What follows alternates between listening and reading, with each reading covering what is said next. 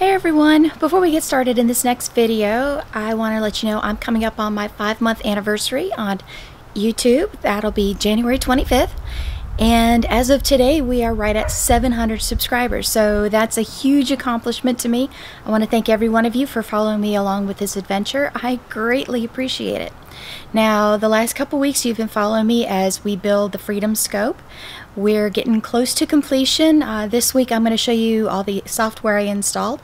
Now, I'm going to forewarn you that this was quite a complicated video making process for this, because I had a situation where the computer was so bogged down that the audio kept recording, but the computer itself was locking up. So it made for a very interesting edit. So I hope you guys can keep up, with what I've done. I've tried to add a bunch of labels along the way, for when my voice is not quite where it should be. But again, thank you everybody for subscribing. I appreciate it. And this has been a fun ride so far, and let's see if we can continue this on through 2020 and get over 1,000 subscribers. I would greatly appreciate that. Let's get into this next video.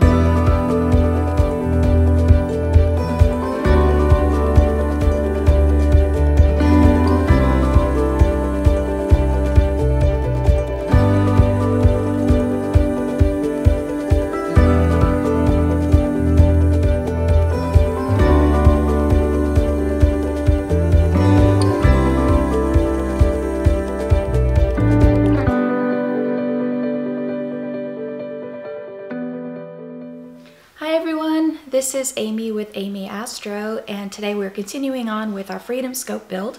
And you can see I've moved over to my office area, which is actually hidden in a corner of my living room. So I can only record these when people are sleeping or golfing. So we have a short time to get through a lot of material, and let's just get started. Today is what you've all probably been waiting for the most. It is me taking the mini PC and installing the software and getting everything set up to go. I've got to install software and drivers and everything, and I'm going to see if I can pull this off and do some screen shares. So first off, what I'm going to do here is going to be a little bit strange, but I've got the mini PC here, and I'm going to power it up and put an HDMI cable to it, and it's going to go onto this screen right here as soon as I turn it on. Now what's going to be over here on this screen, let's see if I can get this over so you can see it without disrupting it too bad. Well, there we go. Get the cables to stretch. This is a Microsoft Surface Pro. It's version 3. It's several years old, but it's this is what I use out in the field. So when I'm out in the backyard or out on site, this is the computer that I use to remote into my telescope PC, and it is it's Microsoft Office 10 Pro, the same as what's on the Scope PC. So they will use a remote desktop protocol, the software application, to talk between the two of them. And I have currently plugged it into a larger monitor here, so I should be able to start doing some screen recordings. And in a minute I'm going to come back on the screen recording, and I will have the Scope PC turned on, and I will remote into it from the Surface PC, and that's where the screen capture is going to start taking over. So you're going to see me remoting into the Scope PC, and we'll start recording from there. So we'll be right back in just a moment as soon as I get this all powered on. Alright, so real quick, while the mini PC is booting up for the scope, I have it connected to an HDMI cable going to this monitor. I have a wired keyboard here just to make my life a little bit easier at the beginning, and I've plugged in a mouse to the mini PC. And I've got a power source here, which is the power source that came with the mini PC, which is attached to a wall board going to a 120 volt power supply underneath my desk. So naturally, as everything does with Windows, even though I had this turned on a couple days ago, first thing it wants to do is go through another Windows update. And every time you buy a PC, it feels like it does Windows updates for at least 2 solid weeks after you get it. And it's like, good grief. So once this is done doing its update, we'll come back and I will remote into this guy and show you how it's all wrapped up together. All right, so we're back. We have the Scope PC here on this screen and it is done with this Windows update. So what I want to do is I want to log in, my password and everything. And I have a Microsoft Office account on this PC and it's the same account as I've got on this PC. So the first thing you need to do is you need to make sure that both PCs are on the same network. Now I'm using the network inside the house right now that's the basic internet coming in, and the reason I'm using that is because I need internet to download all of the software. So I am here on my A little star. Let's come over to this PC.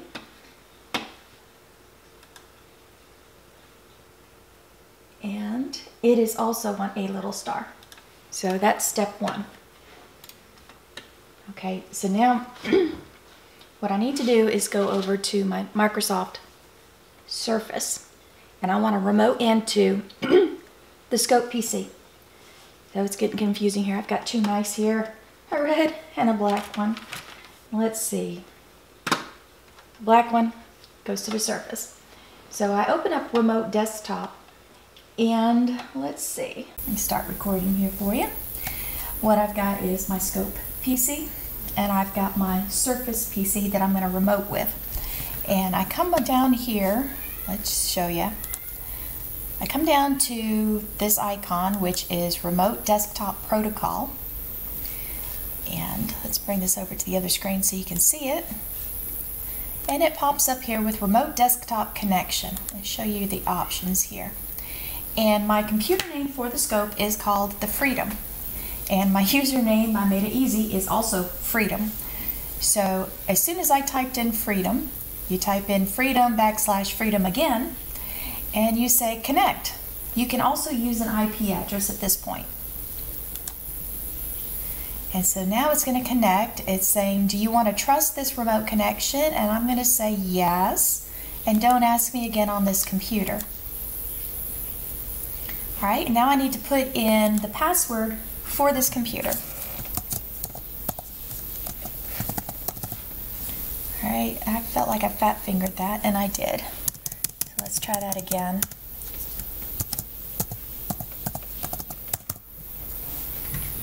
All right, I'm going to say go ahead and remember me so I don't have to put my password in ever again. And say OK. So now it's looking for the connection over my home internet Wi-Fi, and it's going to grab it and it's going to bring it over here, and you can see there it is. Now my Freedom PC is remoted over to my Surface PC that would be normally in the house with me. Alright, so what I've got here is I have opened up a copy of my OneNote file over on the Scope PC. Since it's a cloud-based software, it's able to bounce between the two devices without any problem. And I've created these Astro notes, and I've got a section here called Software Setup. And see, I think if we go to this one right here, let's make this just a little bit bigger for us to see. And I have listed all the softwares that I typically install on one of my Scope PCs. And as I go through, I'll just check them off. Or, you know, what I like about how I did this is I now have all of the web addresses and the paths, so I don't have to go searching for them so much. But the first thing that I want to install on this PC is going to be my ASCOM platform. So let's see if I can just double click on that and see if it takes me there. Let's minimize this. Alright, so we are at the ASCOM platform system here, and what I want to install here is over on this right side is ASCOM platform version 6.4 SP1, and I will download it. And while these things are downloading, I'll try to speed up the process so this won't be such a long video for you. But you can see down here in this corner, it is now downloading the software for me. Let's see, what's the next one that I need to? Oh yes, the EQMod software here. So let's go ahead and double click that one while the first one's downloading, and let's just get everything downloaded. And I've also been known to put all these downloaded files on a little thumb drive, so if something goes wrong out in the field, I can just download it. Alright, we're over here on the SourceForge website, and I want to download the ASCOMPAD, and right here, download the latest version of ASCOMPAD. So let's go ahead and make that download. We also need to install the drivers for the ZWOs, and chances are they'll probably download automatically once I plug them in, but I'm just going to go ahead and have them down here. And here we go, this driver must be installed in Windows users. So let's go ahead and install that and download it. And there, he's downloading down there. And all this is just getting everything ready to go. Alright, PHD, I need to get it downloaded. Let's go to its website. You see, having those web links is a whole lot faster. And I'll see if I can get those web links posted down in the description below, but sometimes YouTube decides to destroy them, and I haven't quite figured out why. Alright, and they make it easy here. I am going to download version 2.6.6 for Windows. And he's downloaded down there. This next, oh, the Polemaster. Let's get him downloaded.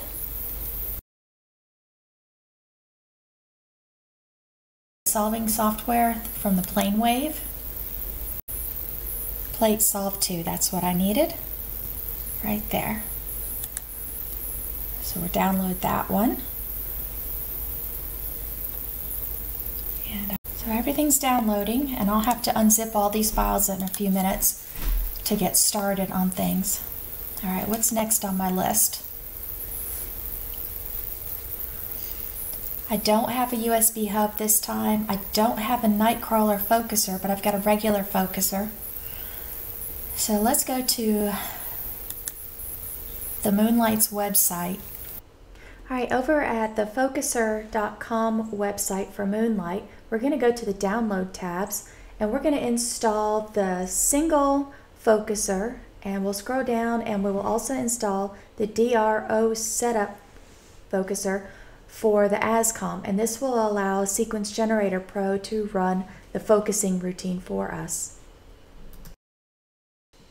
Next, we've got to go over to the Pegasus Astro website and go to their support and download tab and install all the items for the Ultimate Power Box version 2. We need to install their setup routine, the USB drivers, the ASCOM platform for their focuser, and we'll install the driver for the observatory, and this will get us our temperature conditions. So next on our list, we're going to install Stellarium, which will be our sky chart, and we're going to install the Windows version for the 64-bit. And then another plugin that we want to go along with Stellarium is called our Stellarium Scope, and it's over by Welsh Dragon Computing. And he hasn't updated the software in a while, but as he says, if it's not broken, don't fix it. So install the last version that he's done, which is actually 2016, and it still works very well. And this will allow you to drive your telescope using Stellarium. So next on my list is we've got to install our Sequence Generator Pro, and that's over on the main Sequence software website, and it's off their homepage, and you can just download it right here, and you get a 45-day free trial. If you already own it, you're allowed to have up to 3 copies on 3 different PCs, and you just log into your account and you can download an extra seat from there.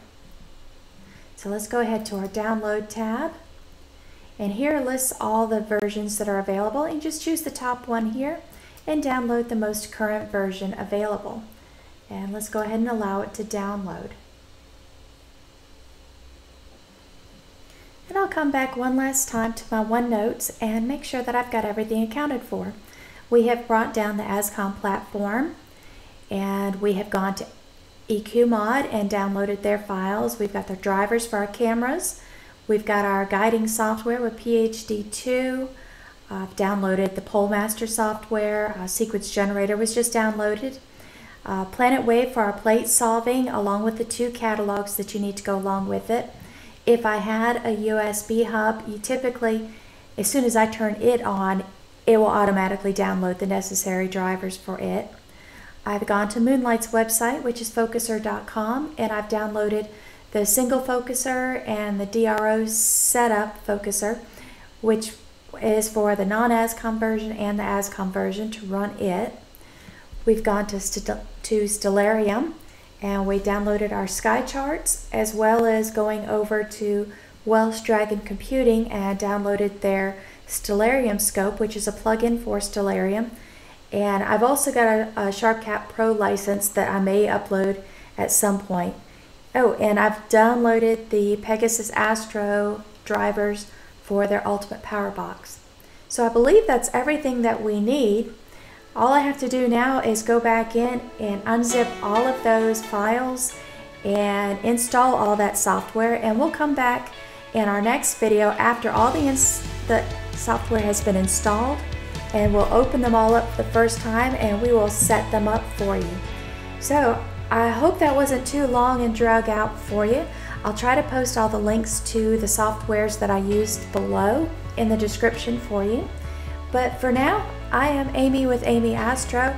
I appreciate your time, and we are getting one step closer to having our first light with our Freedom Scope.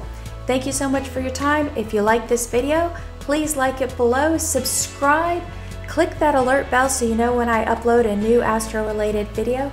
Don't forget to share this video with all of your Astro friends. I appreciate all of you, and as always, I am wishing you all the very clearest of skies, and until next time, I'll see y'all later. Goodbye, y'all.